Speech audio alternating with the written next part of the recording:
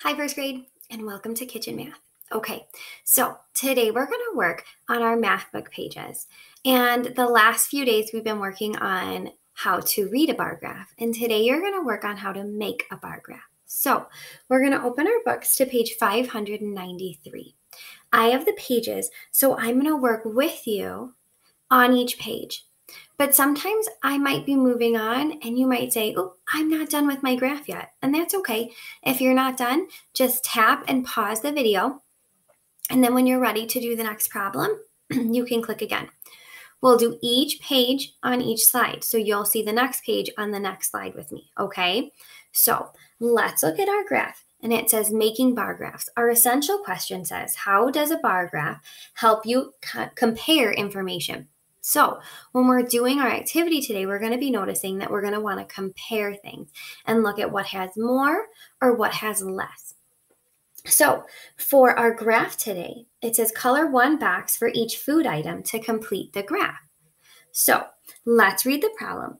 Dan keeps track of the food he sells at the soccer game. He sells all of the food on the table. Make a bar graph to show the food that Dan sells. So what you're going to do today is you're going to make your own bar graph. So I'm going to do a couple with you and show you how I like to make my bar graphs that might make it easier for you. Now, if you do it differently at home, is that okay? Absolutely.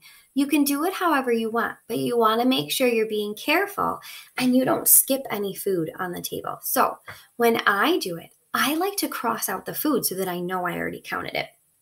So on this far left, I see a hot dog, and I'm going to put a nice X through it. And then on my graph, I'm going to find hot dog, and I'm going to color that in on my graph. Now, I'm using black. If you want to use a different color, you can absolutely use any colors you want.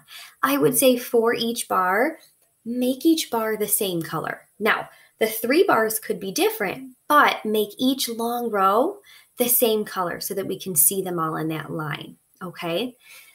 Now, I did hot dog, and then I see a piece of pizza down here, so I'm going to X that out too so that I know. And then I'm going to find hot dog or pizza right up here, and I'm going to color that in, okay? Now I'm going to do one more, and then you guys are going to finish the graph on your own. I'm going to find this taco up here, so the taco is that yellow one, and then I'm going to color in that bar here. So now I've colored in one of each, and if I drew my line down, I'd see that one of each has been colored in. But I know there's a lot more on there. So on your own, I want you to finish doing the bar graph, okay? I want you to think about how you know that you counted each thing. So that's our question down here. How do you know you colored them?